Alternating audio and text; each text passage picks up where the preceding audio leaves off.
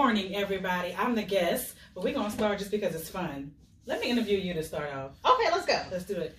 Good morning, everyone. Kings and Queens, right? We're talking Kings and Queens. Yes. My name is Natasha Renee, a.k.a. Miss I Set the Standards, and I am the guest here with the real queens, the real realtors. Agents, the real agents of Charlotte. Real agents of Charlotte here at Level Up Realty. And I have here this amazing queen and realtor. What's your name? And I'm her guest. Exactly. She is my guest. I am, but she's a speaker. So obviously, naturally, she will be speaking. We're going to have fun with this. I am Jasmine Ray, your real OG real agent of Charlotte here at Level Up Realty. And I'm so honored to have Natasha Erwin here to talk to me and to tell you guys some information about her and what she does out here in Charlotte. Natasha, thank you so much. I'm excited for coming and talking to me, taking time out of your busy schedule. You really did answer the call when we asked if there were any small business owners here in Charlotte who wanted to be interviewed, and I appreciate you for coming. Well, I appreciate the opportunity. I'm excited about it. Thank you. I'm happy. So first, let's tell people what we're drinking this morning. This here, I like this cup though. First of all, let's say that. Level Up Realty coffee with the queen. This cup is dope. Yeah, we tried. So I got butter toffee coffee. Yes. Say that fast. Butter toffee coffee. But let's say it fast 3 times. Butter toffee coffee. Butter toffee coffee. Butter toffee coffee. It's good. It is, and I am drinking the same thing. It's great. You guys, it smells so good. Even before you drink it, it smells so good. So now let's get down to exactly what we're here for. Not to drink coffee? Not to drink, well, to drink coffee and to talk about NR Enterprises, your baby. It's my baby. Tell us a little bit about NR Enterprises. So NR Enterprise, I actually rebranded my business because I've actually been a business owner since late 2015. Okay. So NR Enterprise was basically after a few years of playing around in the business and realizing, okay, I got to put some structure to this. Yes. So it's basically an umbrella for several things that I do. Right. One being the actual big part of it is entertainment. Okay. So I'm a host, or what many call an MC. Right. I'm a motivational speaker. I'm a promoter. So I do big events. I do club events. Okay. And that's fun. That's right. Oh, I bet. I have a good time doing that. I thought about doing that, but I didn't think I was good at it. Well, I didn't think I could be a host, let me tell you. Really? Someone called me and said, "Hey, Natasha," and at this time I'm already speaking. He's actually a local radio DJ. Oh, wow. And he called me and said, "Hey, Tasha, I got karaoke. You want to host it for me?" I was like, I never thought about doing that. But I speak and I can sing. Oh, wow. So I did, and voila. And then NR Enterprises and just the whole umbrella of all the whole umbrella. My motto is I Set the Standards, which is what many people know me by. Right. Is the I Set the Standards logo motto. But so we have the entertainment portion of things, and then we have the networking portion of things. I work very closely with small businesses. Right. Okay. Yeah. Primarily LADYBOSS. That's my networking organization of female business owners and prospective business owners. Right. So now, is LADYBOSS kind of targeted to the Charlotte area, or are you like national or East Coast? Or? Well, we have some ladies that are all over, that are in our Facebook group. We do have some ladies that are even now trying to come and host a monthly brunch. Okay. For these ladies. So we have some that are now gravitating, saying, "Hey, I'm coming to Charlotte for this." So hopefully at some point we will all of us convene in the same room. But right now, primarily Charlotte area. So when is your monthly brunch? Is it around the same time, or do you put out the dates? How are people able to connect with you as far as the LADYBOSS movement goes? So usually it is like the middle Sunday right now, but we are getting ready to make some changes over the spring. So right now the next brunch is actually next Sunday.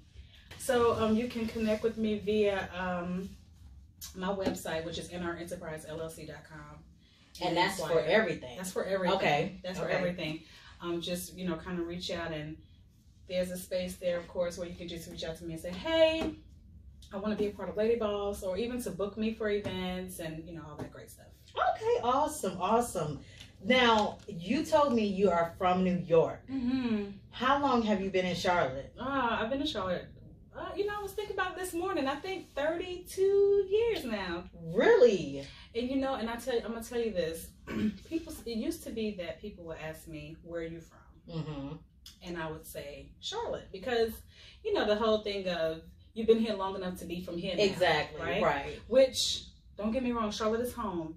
But what happened for me is I came to Charlotte because I was adopted. Uh-huh. What happened for me was when I started going back to the city, I realized that is where my heart is. Okay. Right. When you go home and you take off your bra, you and you just get to relax, and that's how New York is for me. Okay. You know what I mean? mean? But not Charlotte after 30-some years. No. Wow. And I know it sounds crazy, but just my growing up, and pretty much that's what I set the standards is about. Growing up, I wasn't the happiest. I had a lot of things going on in my life. Right. But the very first time I went back to New York to visit for the first time, I felt like I belonged. Right. So that's why when people ask where I'm from, I'll say originally from New York, because that's always going to be home. Right. So if New York is home, if New York is where the heart is, what keeps you here in Charlotte? My children.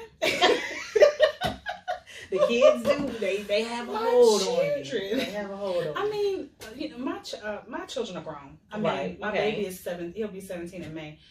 But let me just back up and say I have to go to New York, and I stay there 2-3 weeks is my max, and I'm ready to come back to Charlotte. Okay. I just have to have a taste of it. Right. I get the feeling like, I got to breathe that air. Yeah. But really, I've considered moving somewhere outside other than Charlotte. Okay. But my children, they want to keep you here. Mostly my oldest and my youngest. My oldest is my only daughter, and she and I are very close. Okay. My baby boy, he's not wanting to leave school. My dad and my brothers are here, and he's very close to them. Okay. Now, my middle child is military, so he's all over the place. Yeah, so he's gone. Yeah, so he's like, whatever. Stay, leave, do what you want to do. Right. So, I love Charlotte, and Charlotte has been good to me. I actually moved from New York to Statesville, North Carolina. Okay. So, you didn't land in Charlotte initially. Okay. But Statesville was like... Yeah. And Statesville is very... Yeah, I got to the point where I was just like, okay, this is not working. It's not it. So I came to Charlotte, and, so this is here. Yeah, and I mean, Charlotte is Charlotte. Charlotte has been good to me in the business, and I do have strong relationships here in Charlotte. So, that's definitely the case. But definitely New York is...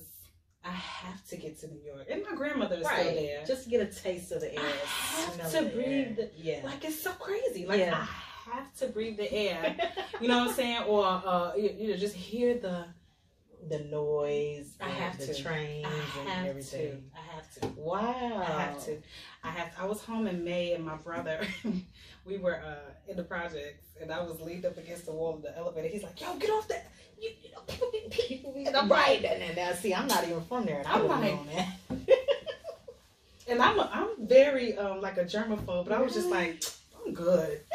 I'm home, honey. Yeah, you're really comfortable up there. I'm telling you. You are really comfortable.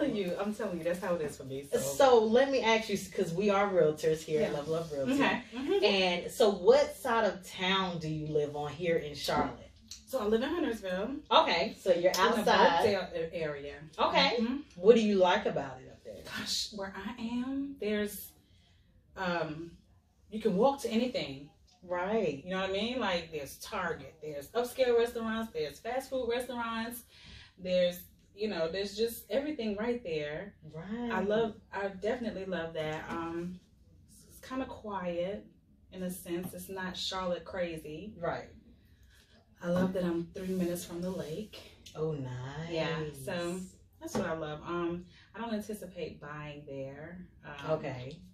But my son's in school, so like after he's finished with school, I'll be calling you guys saying, "Hey, I'm ready to buy a house." And we will be ready. Right? We will be ready to help you put down some roots out here in Charlotte and South Carolina as well right now. Oh, that's awesome. Yes. Now let me ask you something. When you got into speaking and emceeing and hosting events and things like that, what keeps you into it? So we know what kind of got you in there. It was kind of a fluke kind of thing. Yeah. But what keeps you in it? What's your motivation to stay going as far as this whole thing? So I'll tell you a couple of things. My childhood was a little, which we all have a story of some sort.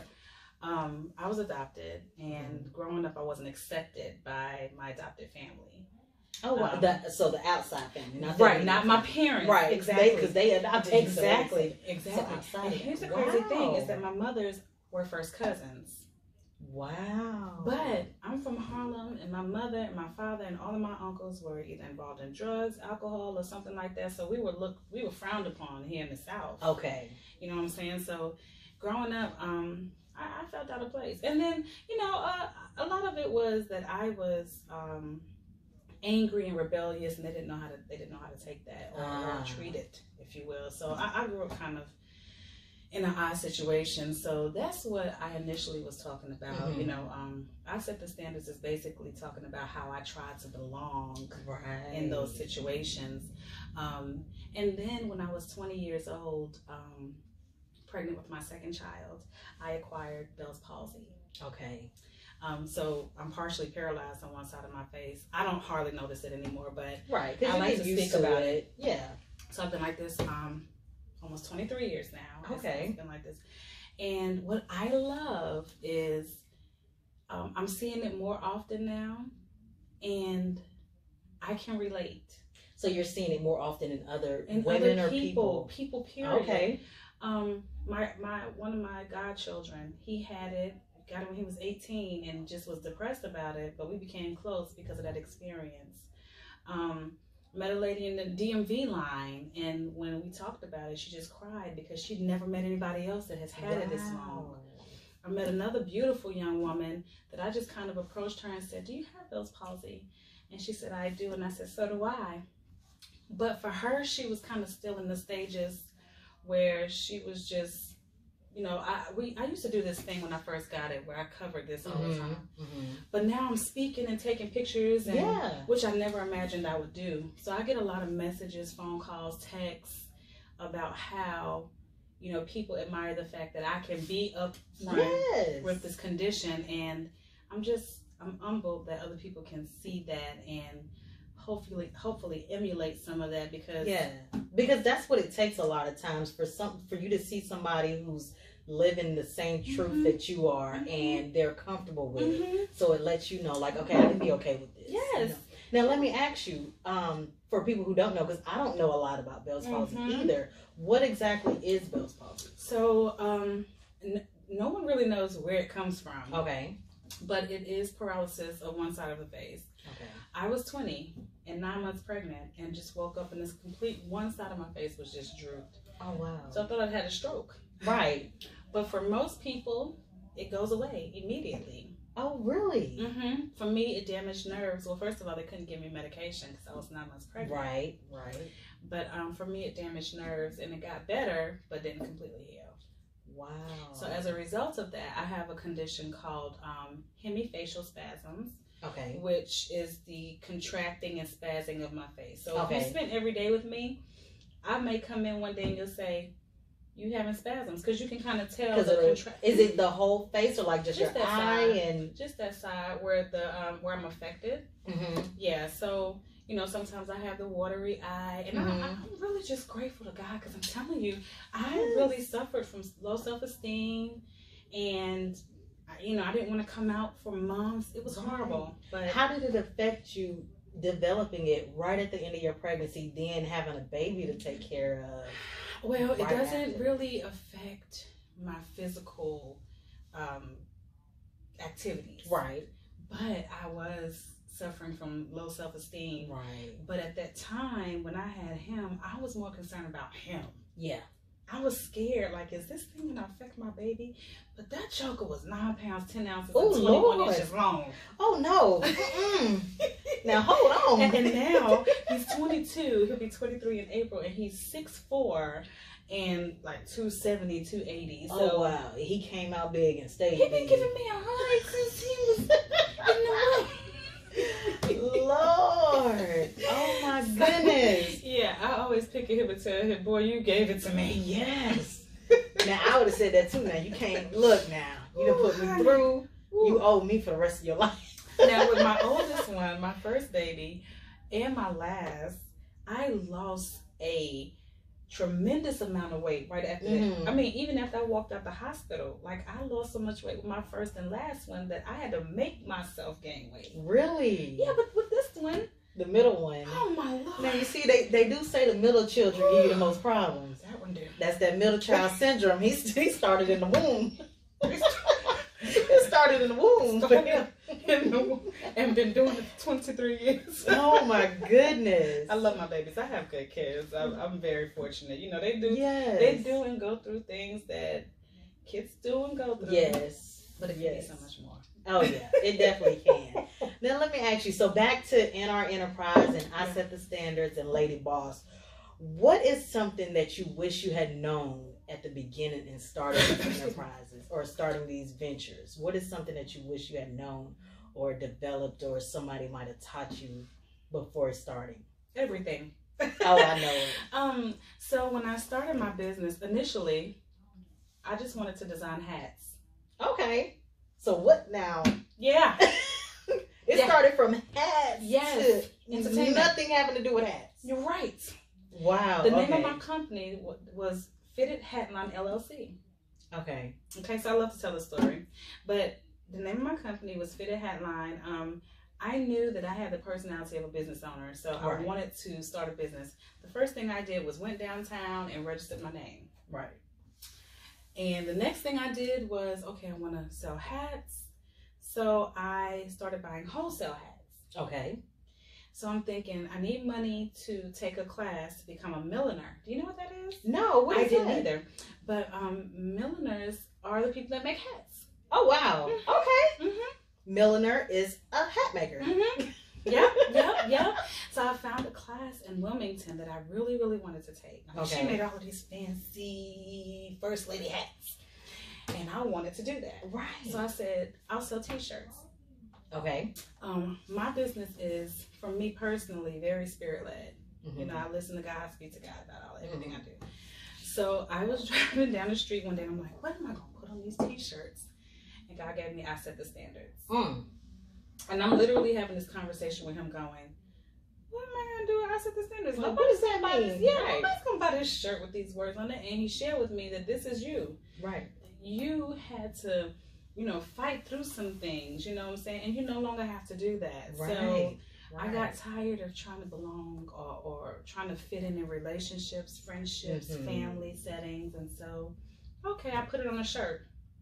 Nice. Once I put it on the shirt, people started asking me where did it come from. Right. And asking me to speak in different settings about I Set the Standards. Really? School settings, church settings, small business settings. Yeah, so I had it on a shirt and I started speaking about it. And then, like I said, then a friend of mine who's a local DJ called me up and said, hey. And that's how the hosting part of it began. Wow. Yeah. So all of this started from hats. Wow.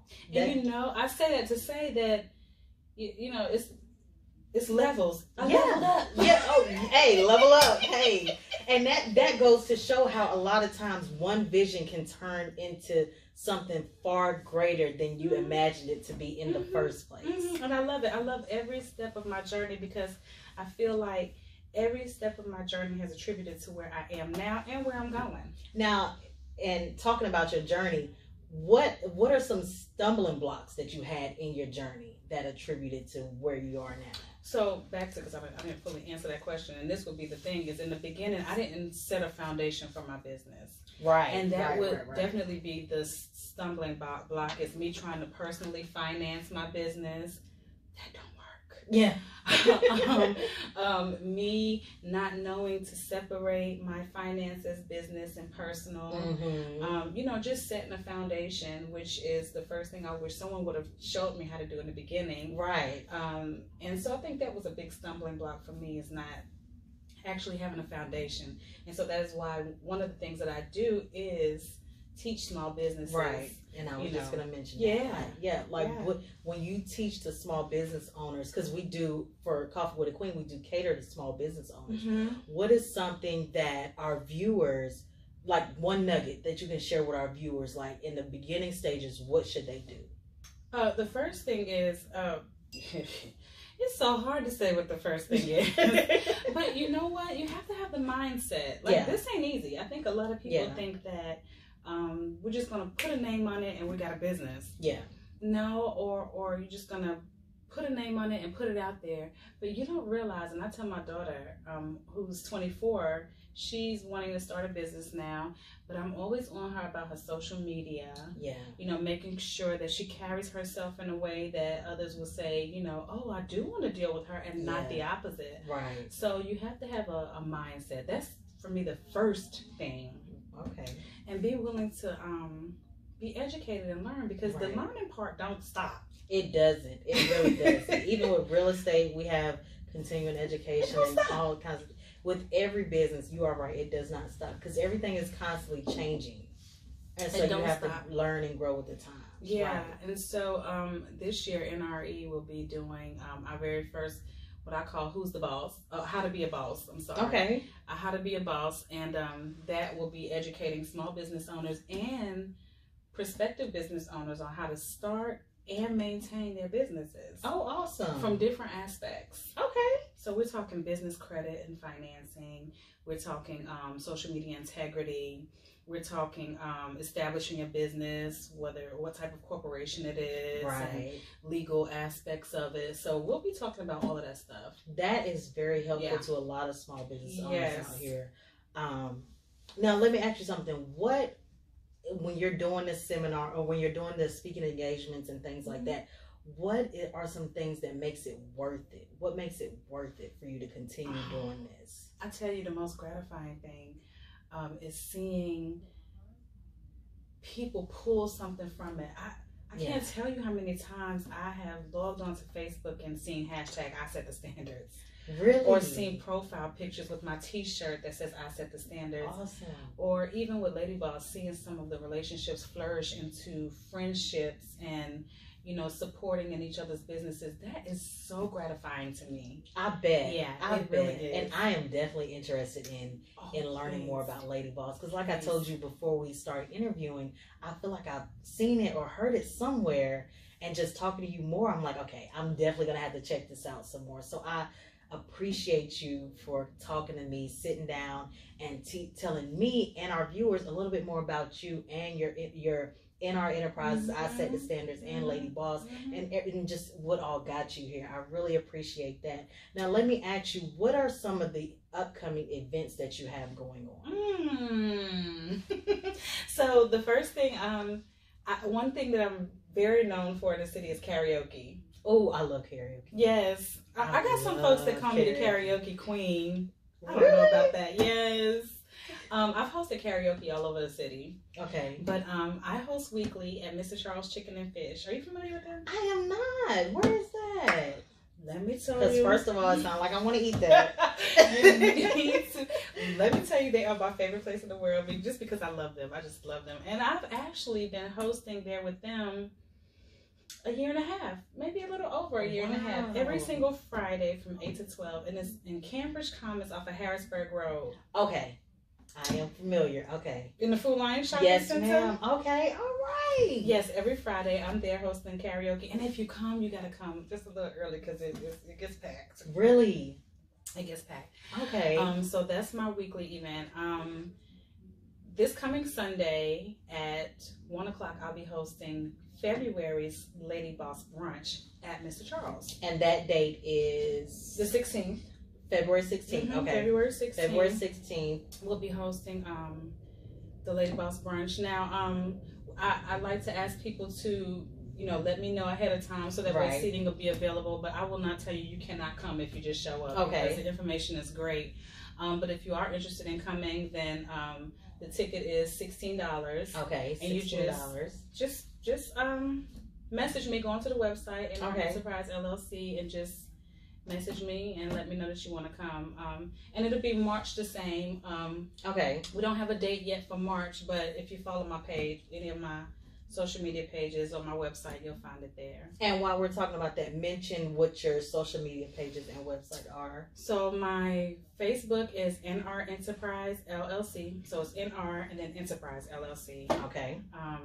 And there's also I Set the Standards on Facebook, and our Instagram is I Set the Standards. Okay, so NR Enterprise is not on Instagram. Nope, it's Okay, I Set the just Standards. Facebook, and I Set the Standards for Facebook and Instagram. You can find me anywhere at I Set the and then Standards. and then NRenterprises.com. And our Enterprise LLC.com. Yes. Okay. And then the last event that's really big for me is the How to Be a Boss event. I'm really excited. Awesome. We're getting so much feedback throughout Charlotte Really? about this event. That's going to be held April 11th. Okay. April 11th from 1 to 4 at Holiday Inn University. Okay. Awesome. So we'll have vendors. And how do people register for this? Yes, it is on Eventbrite. Okay. At How to Be a Boss. How to Be a Boss on Eventbrite. Mm-hmm. And are you having vendor space open, or are you already full? Nope, we do have vending space open. We have a few tables because I just posted it 2 weeks ago. Even though the feedback has been tremendous. Right. Yes. So I'm telling people, go ahead now and get your table. So we do have some tables available there. And it's a fair. So you're kind of walking around, you hear some speaking. I have the Connected Radio and magazine. They're going to be a part of it. So I'm excited about that. But that's April 11, 1 to 4. You can definitely go on to my website. You can email me too as well if you need to, at Natasha at NR Enterprise LLC about vending space. But if not, definitely the tickets are $10 right now. I encourage everybody to come out. Yes, that's awesome, and I feel like that'll be an awesome investment for people to just come out and learn. People are so excited and network as well. Yes. Yeah. Yes, the networking opportunity is amazing. I have some amazing people and some amazing businesses that are just coming to be a part. I'm excited. That's awesome. I'm excited. That's awesome. So hopefully we'll see Level Up in there. Yeah, Level Up is definitely going to try to be in the building. We love to be out in the community. Natasha, thank you so much for coming and speaking with me. Everyone, you can follow us on Facebook or like our page on Facebook, Level Up Realty.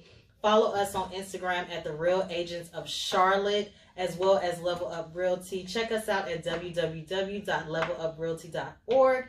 And last but not least, Natasha, who are the baddest queens in Charlotte? I think it's the Real Agents of Charlotte. Yes, here at Level Up Realty. Yes, ma'am. Thank you so much. And I appreciate you for coming. I appreciate being here. Thank you.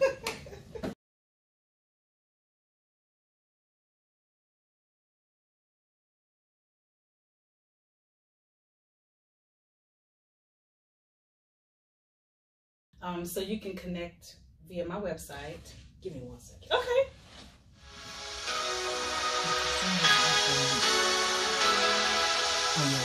Okay. We're going to cut this part off.